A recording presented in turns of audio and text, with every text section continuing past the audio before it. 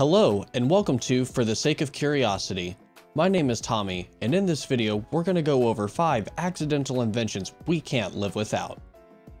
First invention on our list just so happens to be the #1 soda in the world, Coca-Cola. This delicious beverage was created by American pharmacist John Pemberton in the late 1800s. Pemberton was originally looking for a way to cure headaches. The syrup Pemberton had concocted was supposed to be mixed with water, but one seller accidentally mixed it with soda. Ever since then, Coca-Cola has been a staple of American culture and a hit across the world.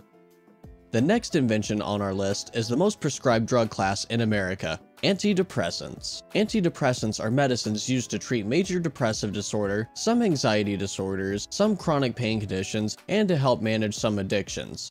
The first antidepressant was discovered in 1957 and was supposed to be a cure for tuberculosis. Its creators noticed that, while not doing much to treat tuberculosis, it actually did help lift the mood of their patients.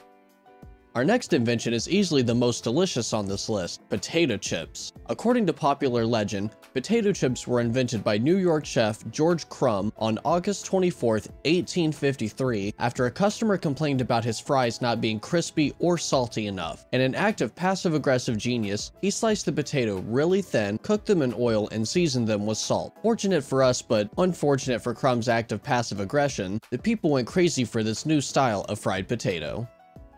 Our next invention helps us get to and from work every day, vulcanized rubber. Charles Goodyear was trying to improve the durability of rubber. One day in 1839, after deciding to mix rubber with magnesia, lime, and nitric acid, the solution ended in failure. After adding sulfur to the mix and accidentally dropping the mixture onto a hot frying pan, Charles had noticed that instead of melting or vaporizing, rubber remained firm and became harder as he increased the heat. He obtained a patent in the same year and by 1844 was producing rubber on an industrial scale.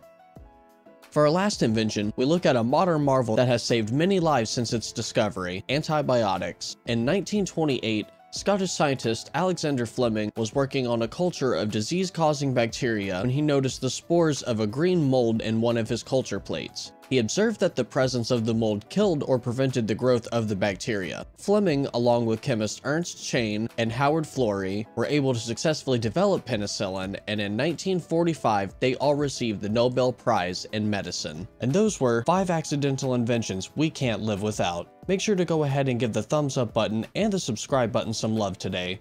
It'll help us grow and it'll help us be blessed by that almighty algorithm. Thank you so much for watching, and I hope to see you again in the next video.